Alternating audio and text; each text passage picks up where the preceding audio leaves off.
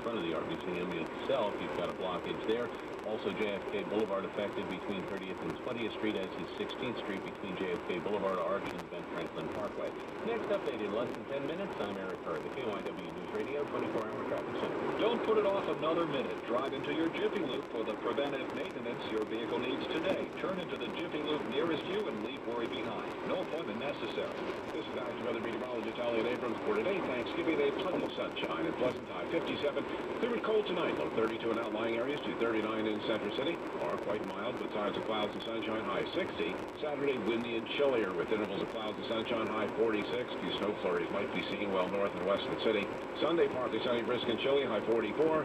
Monday, mostly sunny, high 49.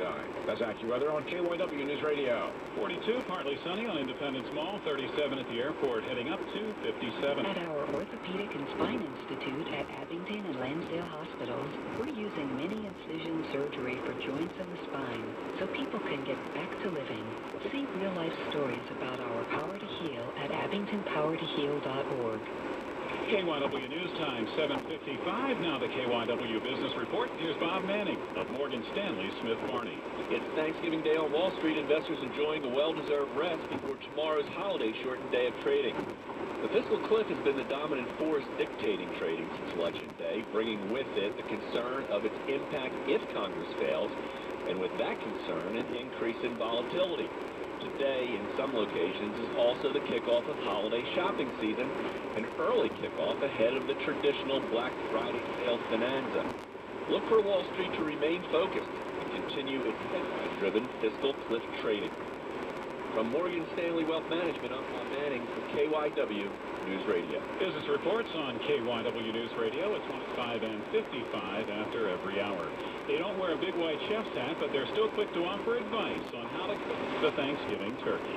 Their junior chefs in Mrs. Golden's kindergarten know exactly what it takes to begin cooking the Thanksgiving turkey to perfection. You stab it and cut it in half. Now, time for the oven. Put it in the oven for 20 hours. Then to the dinner.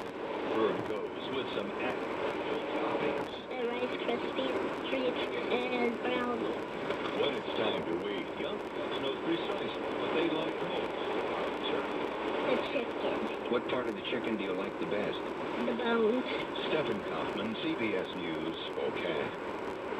A police officer was taken to the hospital after being involved in a two-car crash in southwest Philadelphia. Police say it happened at 84th and Lindbergh Boulevard around 9:30 last night. An officer with the Accident Investigation Department says the officer was going west on Lindbergh and a minivan was going south on 84th when they crashed at the intersection. Authorities say both the officer and the other driver complained of pain and were taken to the hospital of the University of Pennsylvania, both listed in stable condition. 43 and partly sunny on the Mall, 37 at the airport, heading up to 57. KYW News Time, 7:57. A new backyard deck, a finished basement, a remodeled kitchen.